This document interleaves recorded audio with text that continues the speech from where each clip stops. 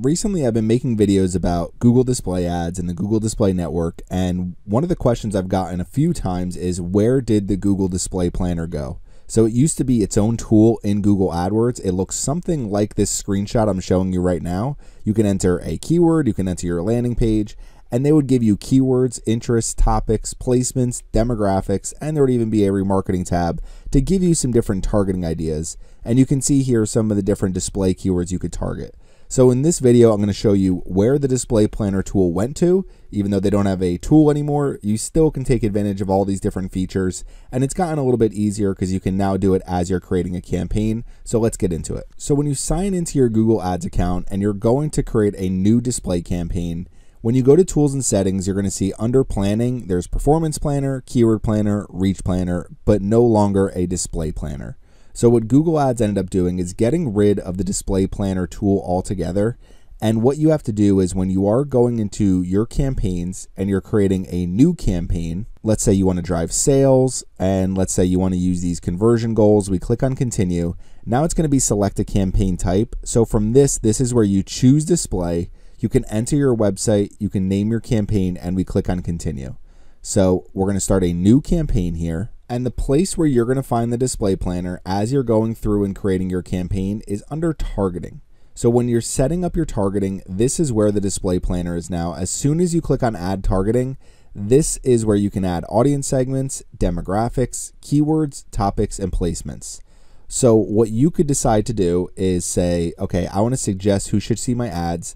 I want to target people who, let's say I'm trying to sell a new pair of headphones. So I come up with different headphones that I'm trying to sell. I want to target people who have some interest in headphones, who are actively researching headphones. So what you would want to do is just enter headphones here.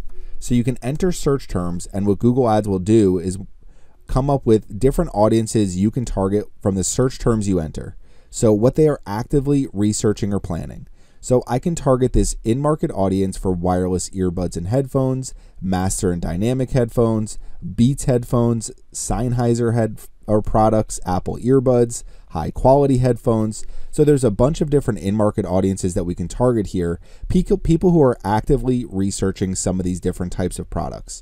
So for example, if somebody is in this Bose noise canceling headphones, they probably visited different websites, maybe something like a Best Buy, maybe something like Amazon, any of these large websites, and they may have been looking up Bose noise canceling headphones. They may have searched this term directly into Google. So what Google is able to do, and Google Ads in particular, is come up with these different in-market audiences. So instead of having a Display Planner tool where you have to go through, and let's just click on Done for now, where you have to go through and add targeting and say, okay, I need to find all the different placements where people are generally going to be who are researching headphones. So I come in here to edit targeted placements and I say, I want to target people who are looking up headphones content.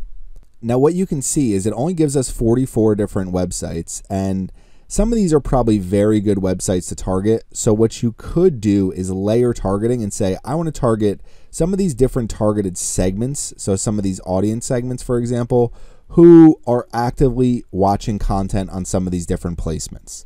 So this is how the Display Planner has changed. You're not going to insert one keyword and get a bunch of placements, a bunch of display keywords, a bunch of topics. What you can do is come into your audience segments here. We have our headphones here, and I can say anybody who's actively researching headphones in general or anything related to headphones.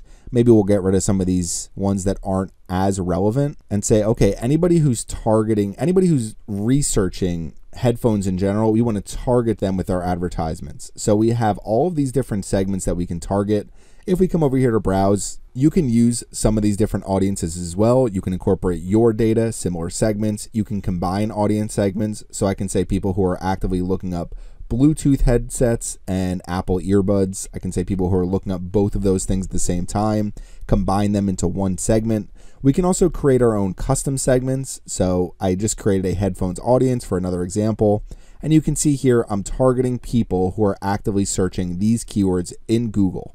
So if you go to custom segment, name your segment, people who search for any of these terms on Google, add the Google search terms, and you can create your own audiences now. So it's much better, the actual display planning itself, because there's a lot more audiences that you can target. And what you can do is not focus so much on targeting 100, 1,000 different placements. You can target audience segments. And then if you want to keep things really relevant when they're actively researching certain types of content, you can come into keywords and you can say, okay, my product is headphones.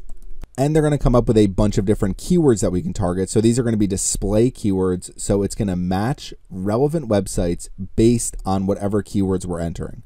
So when we do wireless Bluetooth headphones, this isn't a keyword that someone is typing into Google. This is a keyword that will actually match the content. So if, for example, let's use this website I have open already. So a chicken noodle soup recipe. So if I come into targeted keywords and I do something like chicken noodle soup, it's probably going to target pages like this with a chicken noodle soup recipe on it. So that's how contextual keywords work. It's not perfect. You're going to find unrelated placements and unrelated places where your ads have shown.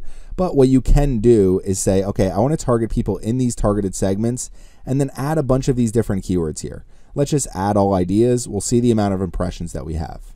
Okay, so we have 24 targeted keywords here, all related to headphones. We have these 11 different segments that we're targeting, and it's saying we have 360 million weekly available impressions to run our advertisements. So this would be a large enough audience to start targeting our ads, and we can start showing messages about headphones to people who are actively researching headphones and try to reach them as they're actively on content related to headphones. So the display planner has changed a little bit where you can actually combine targeting people with targeting content. You can combine multiple audience segments. So you can say somebody who is actively researching gaming headsets and somebody who's actively researching something else. So you can take some of these different targeted segments and combine them. In my case, I'm targeting all of these separately. So I have 11 total audience segments here of people who are actively researching different types of headphones and headsets. And then I'm targeting people on some of these different websites, videos, apps. So different places where people are, where they're going to be looking up content somewhat relevant to headphones. So this is some different ways that you can target towards content and people using the new display planner, which is actually when you're creating a new display campaign, that's when you can set up your display targeting. So a couple other options here as far as targeting. We can layer in demographics, so people based on age, gender, parental status, and household income. You can select or deselect any of these. And then the other thing you can do is, let's just say, rather than targeting targeted keywords to target relevant websites, we can choose topics. Now, if you are targeting content, you want to make sure you're choosing one of these options: placements, topics, or keywords. You don't want to combine all three of these. So what we can do is come in here to targeted keywords. We'll get rid of all of our targeted keywords here. Click on done. Now our impressions go back to 10 billion plus impressions. So we're targeting all these people in these different segments, no matter what they're doing on the internet. We don't care what types of content they're looking at. So if they're looking up, let's just say, a funny video or somebody's stand-up routine, or they're just listening to music on YouTube, or they're looking up recipes, whatever it is, they may see our ads. So that's the way to look at it. If you're targeting audience segments, you're targeting people who have a level of interest in what you're offering. And then the other thing you can do is incorporate topics. I don't know if there's going to be a topic around headphones, but maybe you want to target some type of tech topic. Okay, so they have music and audio, music equipment and technology. So maybe I want to target that as my topic. We'll see what our weekly available impressions is for this.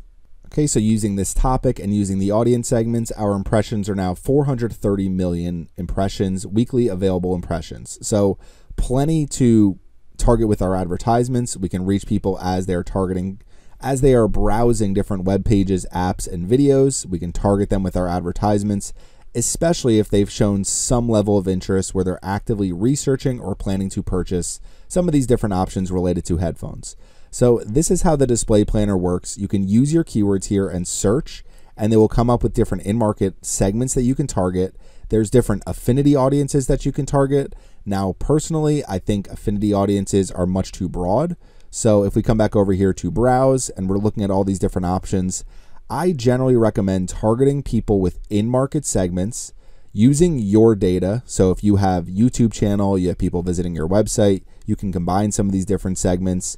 When you start using your data, similar segments are going to be automatically created. So they're going to come up with some of these different similar audiences based on some of your data. So this is for my website, Beachfront Decor. so I can target people who are similar to people who are visiting my website. And Google has so much information about us, from the websites we're visiting, the things that we're searching, the videos we're watching, the apps that we're using, that they're able to put us in some of these really detailed audiences. And you as an advertiser can use this new display planner to take advantage of some of these different audiences and target people. Now, I went over custom segments. You can actually target people who are actively searching keywords in Google. So make sure you're creating custom segments. You can combine segments if you want to, incorporate your data in similar segments, and target in-market audiences as well. So these are some different options as far as the display planner. What you can do is target audiences, target demographics, and then layer in content targeting as well to try to reach people as they are actively researching some of the things that you are promoting on your website. So if you have any questions about where the new display planner is, it's actually when you're creating a display campaign. And these are some different ways to use it, some best practices. And if we come over to tools and settings, you're not going to see the display planner tool anymore. If you try to access the page where the display planner tool used to be, it's just no longer there. So this is where you actually plan your display campaigns. There's no tool. It's not called the display planner, but this is where I would tell people who used to use the old display planner in Google AdWords where they can find it in the new Google Ads. If you have any questions about this, please leave them in the comments section. Thanks for watching my video today, and make sure you subscribe to the Surfside PPC YouTube channel.